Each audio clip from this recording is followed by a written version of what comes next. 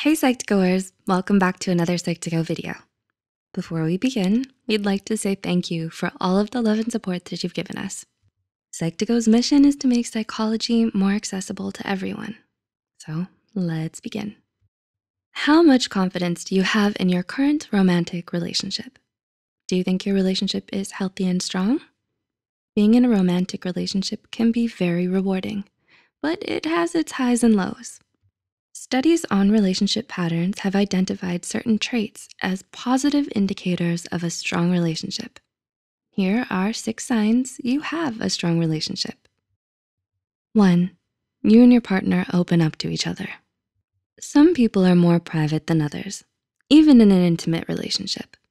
Do you struggle with trust issues and find it hard to open up to your partner? Or do you open up to them about the more private aspects of your life because you know they won't judge you?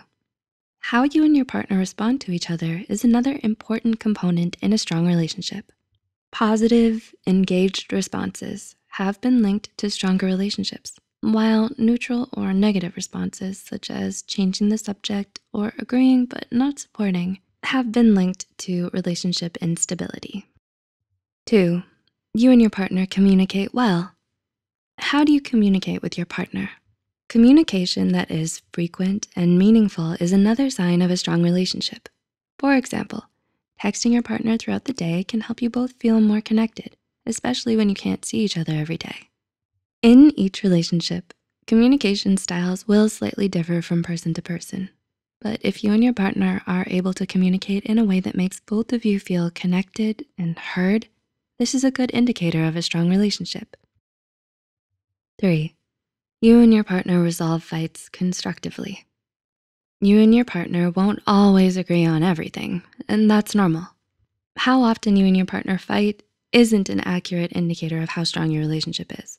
Instead, research suggests that you should be considering how you recover from and effectively resolve your disagreements. In your relationship, do you try to work things through, or do you ignore the conflict only for it to reappear in a later argument? When the pair of you choose to address fights as they occur and don't let an argument spill into other parts of your relationship strengthens. 4, you're empathetic. Do you feel empathy towards your partner? Do you use your shared experiences to understand where they're coming from?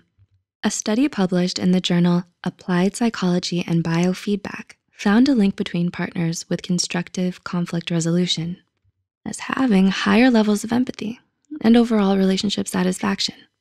This means that if you and your partner work to understand each other's point of view, even if you don't agree with them, you're more likely to resolve your fights in a healthy way and build a strong relationship based on mutual understanding.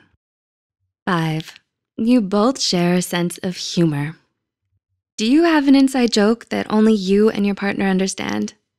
According to a study published in the Western Journal of Communications, 92% of married couples surveyed reported that humor was a significant part of their married life.